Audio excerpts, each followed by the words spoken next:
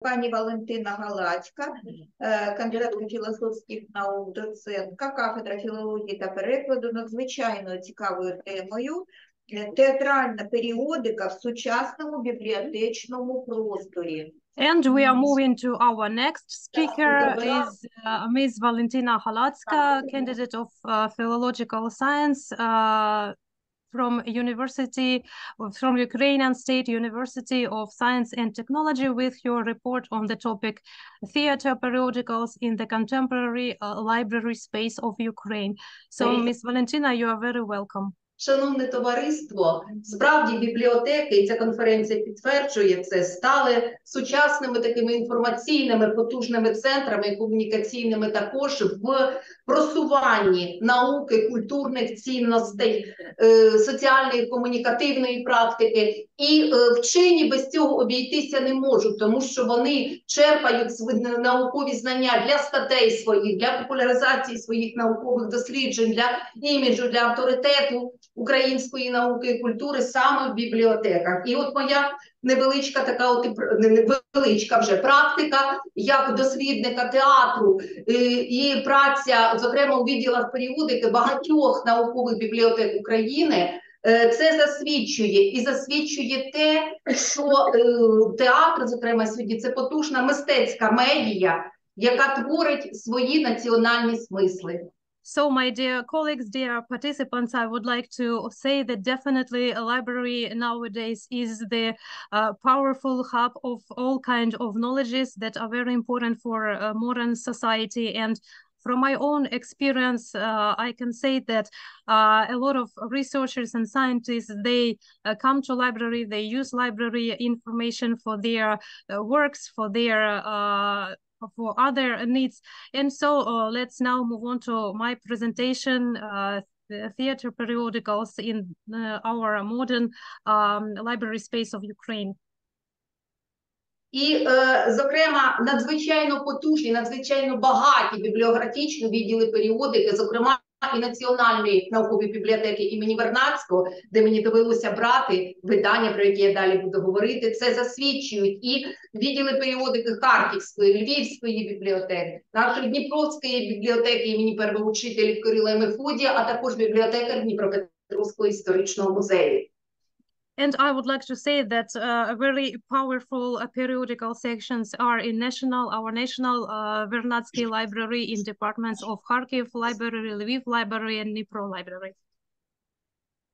Театральна періодика, як і всіляка інша культурологічна, мистецька, сьогодні спрямована на формування гармонійної людської особистості, на створення патріотичних смислів. І, звичайно, це енергетичний особливий зв'язок між людиною і актором, між глядачем і читачем, між автором і читачем. І це доводять сьогодні соціально-комунікативні практики.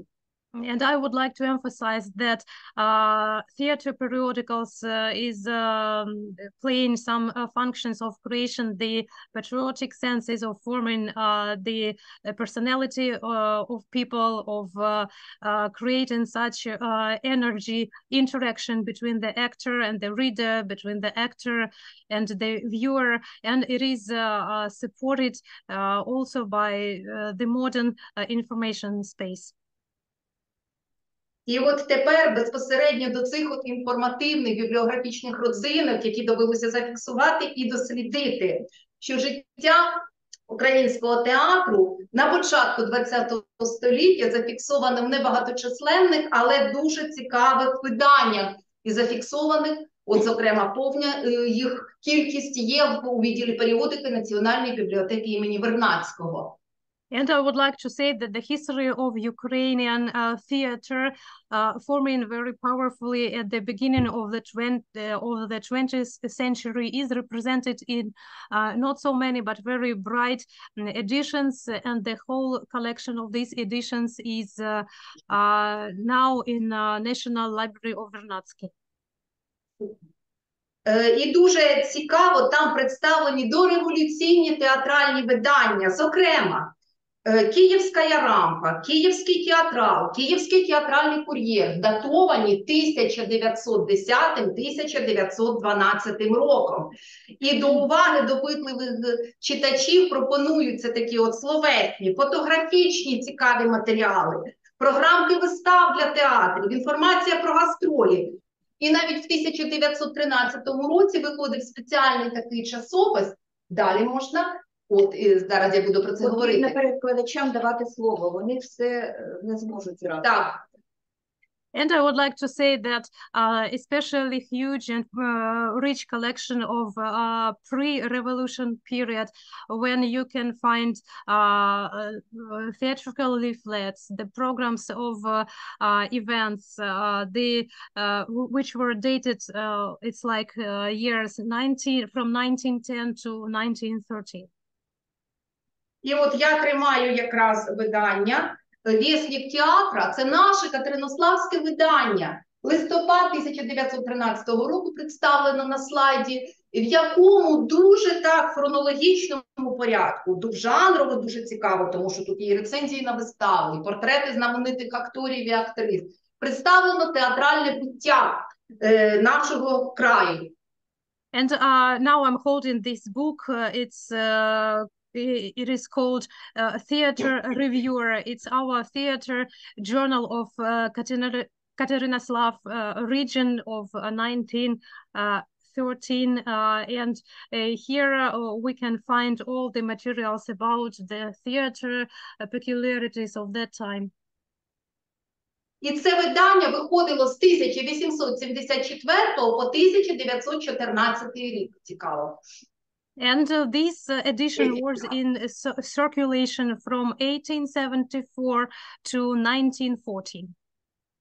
На жаль, у нашій бібліотеці обласній на теренах Дніпропетровщини мало зафіксовано, буквально кілька екземплярів, а повне характеристика цих видань знову ж таки в Національній бібліотеці імені Вернадського. Unfortunately, in our Dnipro region, we have few issues, these issues, but the whole collection of them you can find in Vernadsky National Library. Дуже цікава театральна історія України початку ХХ століття зафіксована у львівському виданні «Артистичний вісник» і «Театр і кіно Одеса». Львівське видання Одеса. Lviv edition Артистичний вісник and the edition from Odessa, they very briefly describe the development of the theater of that period. Далі можна слайд. От якраз уривочки із цих дуже цікавих матеріалів про театральне життя нашої країни. Ще далі, будь ласка, слайд. Будь ласка, перемкніть на попередній слайд, я буду перекладати. На попередній слайд? Ні, це, дякую. Наступний, будь ласка. Наступний, будь ласка.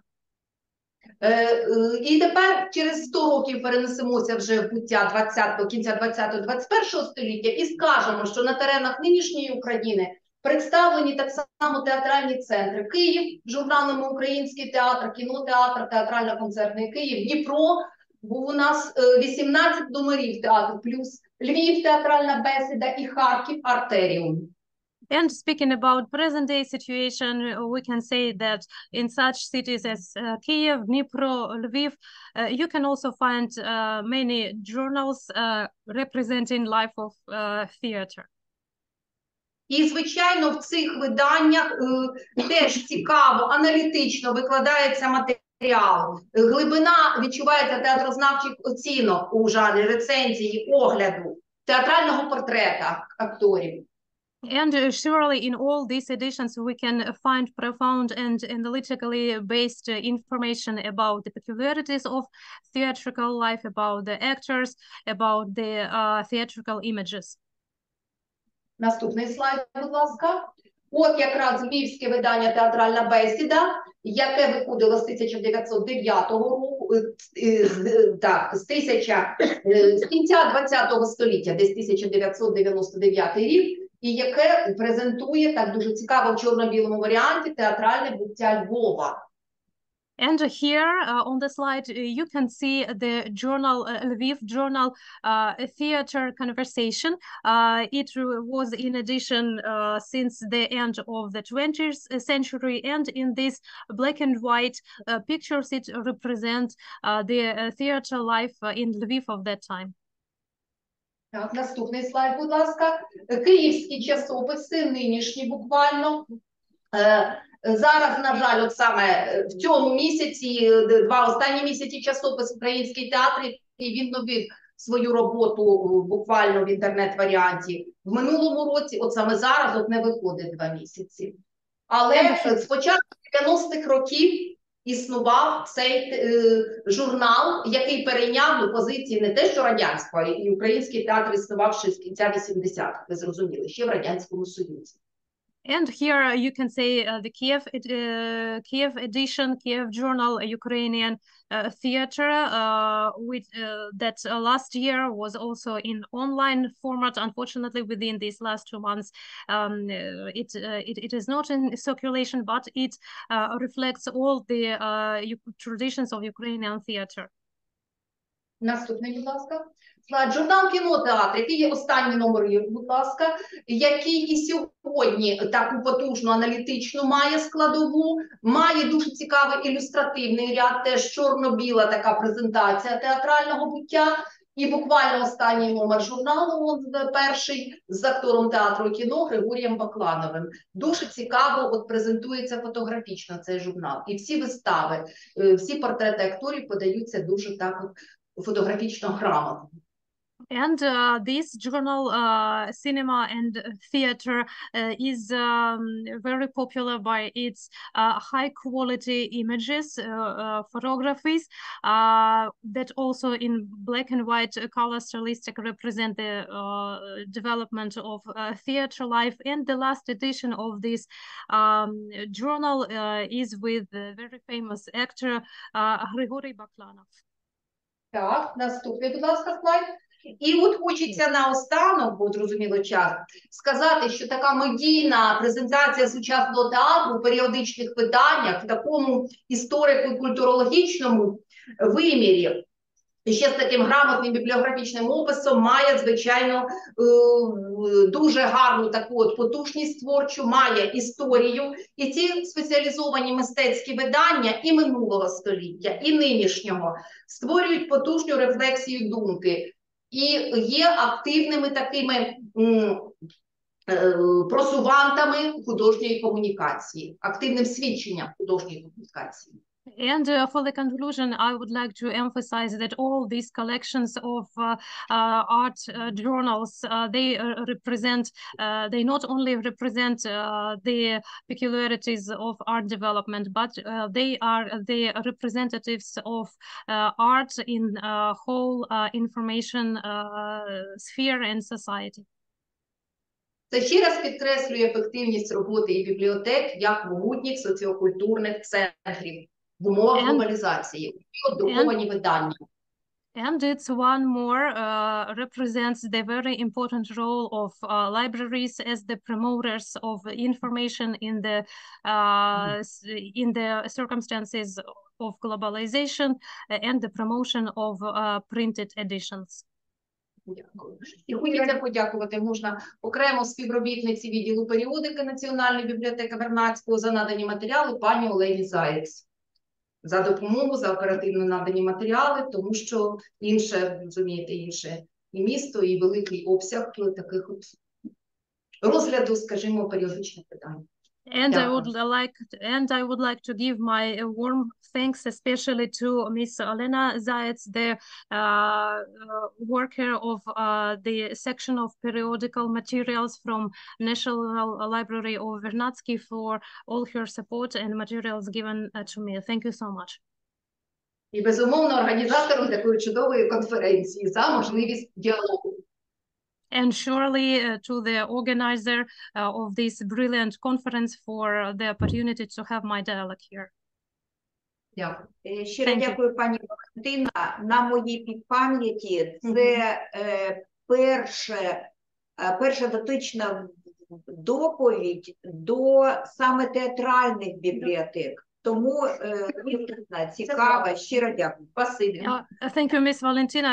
As my memory says that it is like the first report on the topic of a theater library, so it's very important. Thank you so much.